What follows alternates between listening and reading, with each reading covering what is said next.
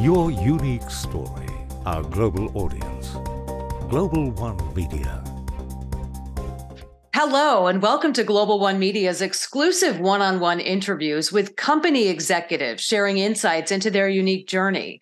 I'm your host, Ashleigh Barry, and today, Michelle DeCecco, Vice President and Chief Operating Officer of Lithium Chile, is here with us, a company with one of the top lithium exploration portfolios in the world's top lithium jurisdiction, with active exploration programs underway. Lithium Chile is listed on the TSX Venture Exchange as LITH and the OTCQB as LTMCF. Michelle, it's a true pleasure to have you with us today. I am so excited, Ashleigh. Thank you for having me on. Absolutely. So you recently hired DeCecco Engineering to complete a preliminary economic assessment on a property in Argentina. What's the scope of this study and what is the timeline for publishing it? You know, Ashleigh, for a junior mining company our size, doing a PEA is so exciting. And I hope our shareholders feel the same excitement that I do.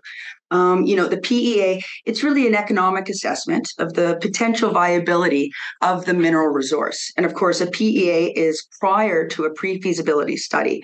Really, the base case information is on the capital costs associated with bringing that project to production.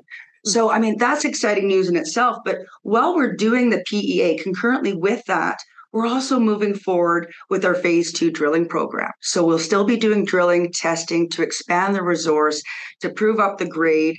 And then by July 27th, we're hoping to have that PEA completed and which we'll be able to report the results. Sounds like a really fluid situation. Love your enthusiasm. You've increased your interest in this property recently. What makes this in particular so attractive? You know, you look at even just from 2 wells so far, and we've reported it in the 43-101 report, off 2 wells, we're at 2.587 million tons LCE. That's significant.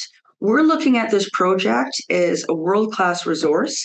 Like I said, our phase 2 program is aimed at expanding that resource through additional drilling. And this is exciting. If we can continue to add to that resource, increasing our interest in the program obviously just makes sense. We're currently completing the 3rd production hole. We've reached the depth on that.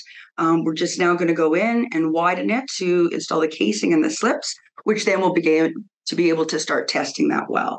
We're also have completed our 4th and 5th exploration hole, and the results on these 2, they're astounding. They've just kept in line with what we're seeing on those other wells, which is high grades, great quality lithium, and that's what makes it so exciting.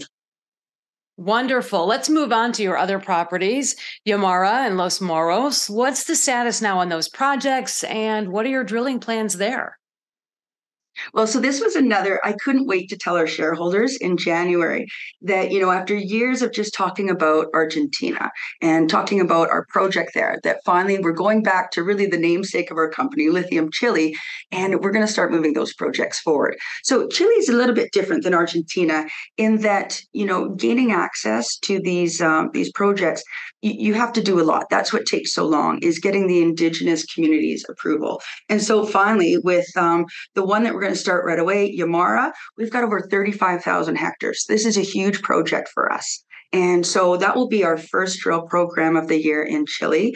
There's historical grades on that program of up to 350, 400 milligrams per liter. We'll probably start with the 3 to 5 drill program. And again, with the idea of finding a resource, proving up that property on such a big claim and moving forward. Once we're done with Yamara, we'll move over to Los Moros. That's got historical grades of up to 700 milligrams per liter. So you can just see if we can drill and hit this brine aquifer where we think that we can, this will be a significant result for the company. Absolutely. With all those numbers, it's like you do the math. You can see the potential success here. How do you expect the financial position of Lithium Chile to look in the near future, given all of these updates you've just shared? You know what, Ashleigh, I think that we're probably the envy of the junior mining sector right now. We've been really fortunate, for various reasons. we've got a significant cash position right now. We've got over $40 million in the bank. That not only gives us the opportunity to continue developing all of these projects that we have, but also looking at other opportunities. We've got more land than any junior mining company in the business. And so again, those funds can be put towards developing all of these projects. So, Michelle, I have to ask, what excites you the most about this company as Chief Operating Officer, overseeing Vice President, Chief Operating Officer? I feel your enthusiasm. So what is so exciting to you, most exciting about the company? And how do you sort of get potential investors sort of on board and to listen to your story? You know what? Right now, we're trading far below what the value of the company is. So this is the perfect time, the perfect entry point for shareholders to get in. But as well, what's exciting, Ashleigh, is that we did a press release probably 2 weeks ago, stating that we have some expressions of interest in our company and some of our assets. This is exciting news for us. We've been always really clear that as a junior mining company, our intention would be to sell pre-production.